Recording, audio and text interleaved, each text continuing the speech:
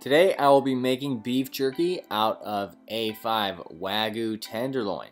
So I found this website off an Instagram ad, crowdcow.com, and they have everything on this site, including an entire menu of Wagyu beef.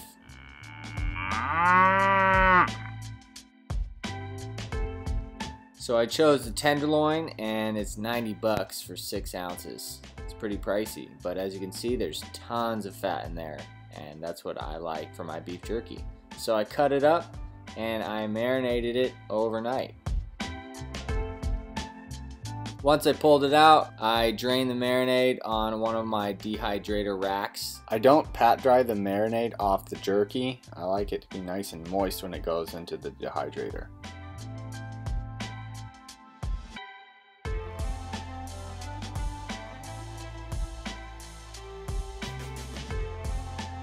Seven and a half to 8 hours later, it's done, and I like to season it with my favorite barbecue seasoning, and the extra moisture helps the seasoning stick to the jerky.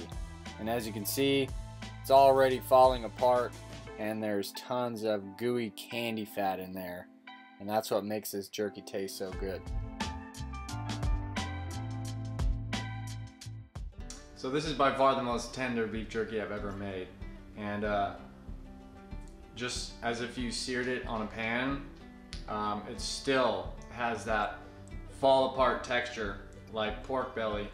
It's jerky, and you wouldn't need teeth to eat this. So my wife, she's a vegetarian. She would call herself a fakeitarian, but she hardly ever eats meat. She almost ate all of this by mistake. She only left me 2 pieces. She didn't know that I hadn't had any yet. She almost ate it all. I would have been super bummed. Holy cow. This is the best beef jerky I've ever had. So when I normally make beef jerky, I usually go for the cuts of meat that have a high fat content because that's the way I like it. With this, this is just over the top. It's so good. Anyways, this video is over.